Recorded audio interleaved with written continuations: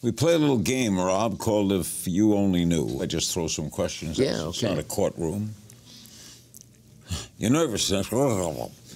Childhood celebrity crush. God, childhood celebrity crush. I mean, whoever. It had to be the girl from Young Frankenstein. What's her name? What's her name? Can somebody? Was it Terry Garr? Terry Garr. Terry Garr. I love Terry Garr because he's funny and beautiful. Secret talent. I play trombone. Didn't know that. Guilty pleasure. A guilty pleasure. I love, there's nothing guilty about it, but I really love silly comedies, like, you know, the Peter Sellers and the Monty Python. I don't know, I shouldn't feel guilty about it, but... What's the weirdest job you ever had? Working underneath a house. Underneath a house? Yeah. That was like the worst job. It was construction. To build additions to those crappy homes in the suburbs that I grew up, they have to, if you want to build an addition, which also looks horrible, on these ranchers, you'd have to get underneath the house, dig dirt, and then to reinforce concrete with some these iron. It was terrible. Where'd you grow up? Pacifica, California, right below San Francisco. Who would you trade places with for a day? Oh God, John Cleese. When he was doing the silly walks. What's something you wish you were better at? I wish I had more, was able to concentrate a little bit more without being so easily distracted. What never fails to make you laugh?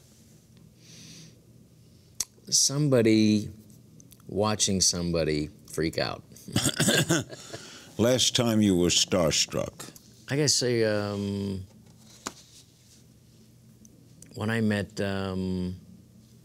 Dustin Hoffman, I think, just seeing like, what a career. Great actor. What a great actor. Something on your bucket list? I'd like to do a couple of more films that and some dramatic films. I'd like to do a play? I'd love to. I just it's absolutely frightening to me, but yeah. Best compliment you ever got? From Jim Downey, the real genius of Saturday Night Live. He said to me, Rob Schneider never wasted time trying to look cool. Strangest fan encounter? Somebody come up to me with and pulled down their pants. There was a woman that pulled down to her side of her rear end and had a tattoo of my signature on her butt. On her butt, yeah. And I went, wow. I would say that's strange. That's a fan. What's something people get wrong about you? People think I'm just very silly all the time. You're not silly at all. Yeah, I find that most... You're a serious, funny person. Thank you. I try to take it seriously. What should we be paying more attention to? Interactions with other human beings, and to take it and treating people with dignity. That needs to be done on both sides of the political spectrum, especially right now, is to you know, I mean, if we're so divided. Well, yeah, I mean, I think, like, you know, Abraham Lincoln said that, you know, every human being deserves to be, just by bearing the very virtue of being a human being, deserves to be treated with dignity. Every human being.